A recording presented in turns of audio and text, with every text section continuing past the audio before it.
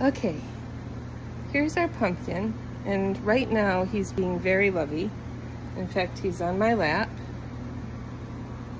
You will notice that I have these thick gloves on because he did bite me once. Sorry about the camera. He did bite me once, a pretty good bite, and then yesterday he bit Mama. Another really good bite. What we're finding out about Pumpkin, I did shine a light into his eyes, and his dilated pupils went down, which I believe that's a good sign. It means that sorry guys, my camera. It probably isn't a concussion, it's more fear. But he's in my lap right now, but I do have these gloves on, and if he does go into attack mode, I can push him away and not get a big bite.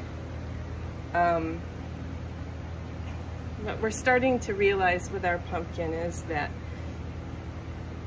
he's been through it, and we're not exactly sure what, but gosh, this is the worst video. I'm sorry, I'm trying to look at him in video.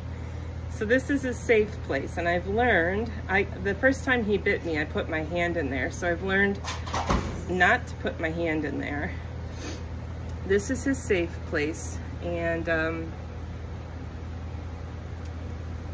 we're continuing to work with him. We do have a woman that would like to give him a chance.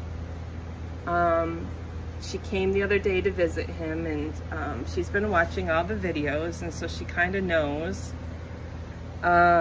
what she could be getting into, but we're continuing to work with him and be patient. We have the gloves now, and we're hoping that as he gets more comfortable here, the bites will decrease,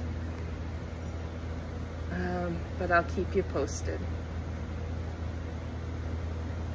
He's the sweetest little soul. He's just troubled right now. So we're gonna work with him and have patience with him. Okay, sorry about the terrible video.